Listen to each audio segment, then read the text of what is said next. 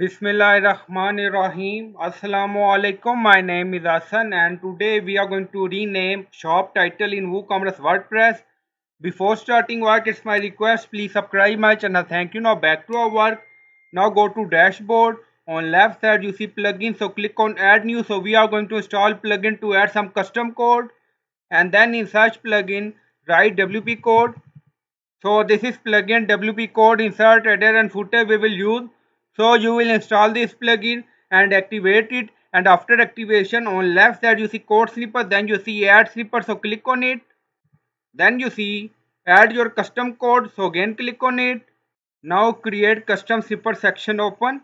Scroll down, you can add title here, then you see code preview. On right side you see code type, drop down select PHP snippet. Now we are going to paste code and you will find this code in video description or in comment section. Now in code you see my new shop title, so you can add shop title name according to your requirement instead of my new shop title. Scroll down, you see insert method, auto insert, location, run everywhere. On top you see inactive, now active, and then click on save snippet. Now snippet created and saved.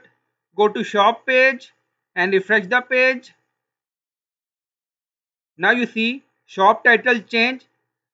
So we added my new shop title by using custom code. Back to code. Now in code you see text. So you can add your text here. So I hope you like this video. Please like, comment, share, subscribe. Thank you for watching.